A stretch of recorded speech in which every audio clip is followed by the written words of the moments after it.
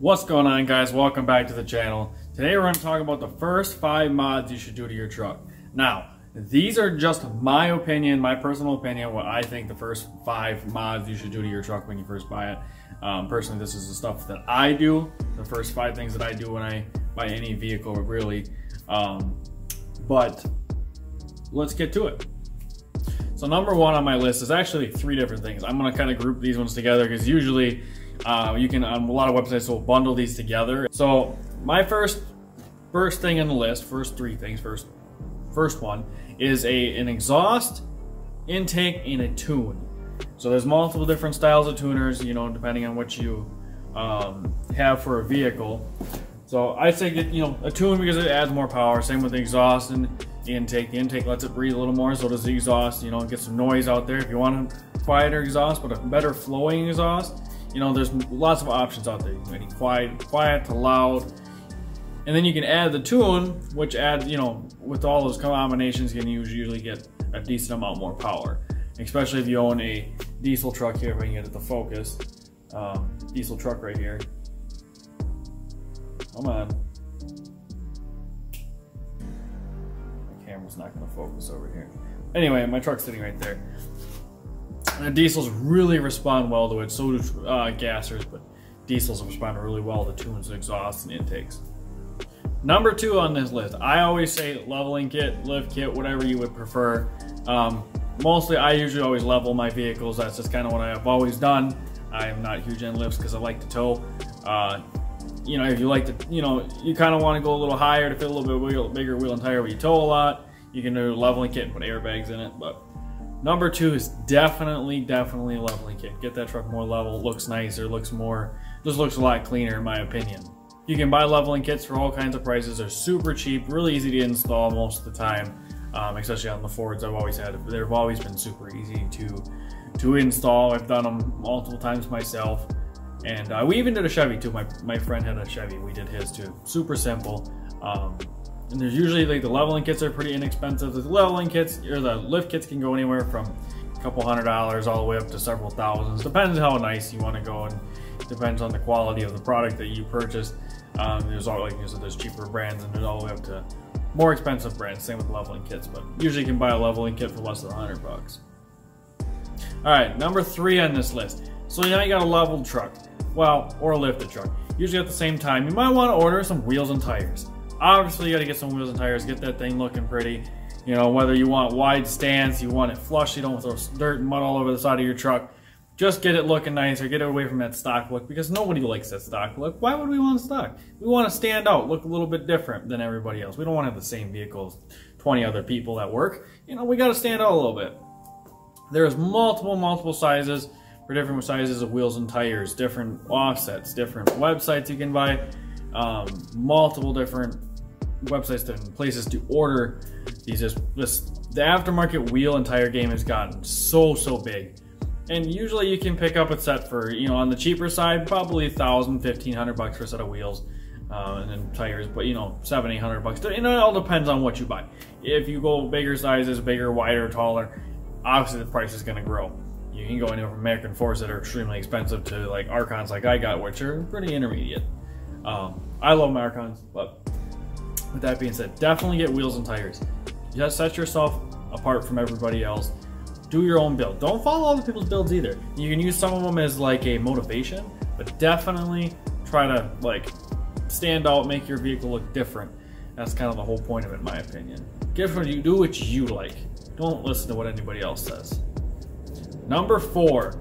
My opinion, number 4, this is probably one of the first things I usually do, is tint. Always do tint. Tint's not really legal. I think the legal limit's like 50%, which isn't a whole lot. I personally always tint my vehicles darker. I like tint for the privacy. I like it because it keeps my vehicles cooler in the summer, and it also protects my interior. It keeps my interior nice without basically drying everything out, especially with leather. I love tint. I like that at night too. I always get my windshield tinted. It's not legal, but the one thing I like is someone leaves their high beams on, I'm not getting blinded at night. The only time it kind of sucks is during the rain, but that's only windshield tint. I love it. Like I said, I love the privacy of it. Especially if you start modifying your vehicle, people are going to start staring. they're not necessarily looking at you, but at your vehicle. Personally, like when people are staring at my vehicles, I like to not be seen. You know, it's always been a preference of mine. Plus, it just, to me, it just finishes the whole look of the truck. It brings the whole build together, and it just makes it look so much cleaner. I absolutely love how tint looks. It just makes everything look so much cleaner, and just so much. It just like finishes everything, you know. So definitely get some tint. You don't have to go very dark, but my preference is dark. And last but not least, obviously there's a lot of other mods, but for number 5 on my list, LED headlights, and actually LED lights in general. Now, my vehicle, that and actually my Mustang, both have factory LED lights. So me personally, I don't have to really change them. And obviously you can get some aftermarket ones to change them up, get something different. And get some modified ones, you know, that aren't stock and aren't factory looking, like some paint match. You get like the halo rings or the color shifting ones. And there's all kinds of stuff. But what I mean by LED headlights is like the bulbs themselves. It makes it look, in my opinion, it makes the vehicles look so much newer, even on an older one. Like when we did Tyler's Platinum in his 2015 Super Duty, by putting the LED headlights and roof, like cab lights and everything on it, it made the whole truck look newer, in my opinion. It kind of modernized it, because most newer vehicles come with LED lights. So in my opinion, it just made it look a lot nicer. And he said it was just an amazing difference at night. He said it wasn't even comparable how much better he could see at night. And you might have to adjust your headlights a little bit, point them down a little bit so you're not blinding everybody, but I think the LED lights are a must. I think they just look a lot nicer. Like I said, you can get different style headlights. You can, like, a lot of websites will have them where you can build your own headlights too, and you put them in the oven and take them apart and put all the stuff in them. You can buy kits to do that, or like I said, you can buy the full headlight done with, you know, like the halo rings. But mainly the bulbs are pretty simple. You just pull the thing out the back, put an LED bulb in it, pop her back in. Just make sure you get good ones. Do not buy cheap ones that are, you know, read the reviews and make sure they don't hyper flash, which is like they're really fast blinking. Make sure you do not do that. So that's my personal 5 first things I would do to my first 5 mods I would do to my truck after buying a new truck.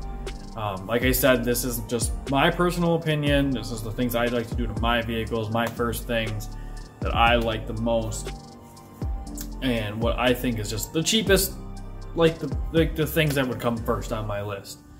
With that being said, make sure you like this video, because it really helps the YouTube algorithm and gets our channel out there, gets us more known, so we can help try to grow the channel a little bit. Make sure you subscribe, because if once we hit 1,000 subscribers, we're doing a giveaway. We're super close. We are only 28 subscribers away at the time of making this video from hitting 1,000. Once we hit 1,000 subscribers or 1,300 followers on Instagram, I'll put my Instagram right here. But we're super close on YouTube, so that's probably going to be our main focus. 28 more subscribers and we're doing a giveaway. I'm going to be giving away a bunch of Chemical Guys stuff. I'm not sponsored by them at all. I just love their products. I use them on both my vehicles, both my truck and my car. Absolutely love their products. They work really, really well.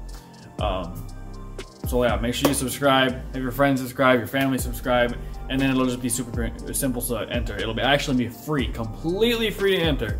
You don't have to buy nothing. All you just gotta go. I'm gonna make a post on Instagram, and like I said, you just gotta comment on it and whatnot. I'll put the details more when the giveaway is available, as in when we hit 1,000 subscribers. I'm also selling merch, recklessoffsets.com. I got shirts, I got not this one, this is my build service center for when I bought my 4-wheeler, but I got shirts kind of like this.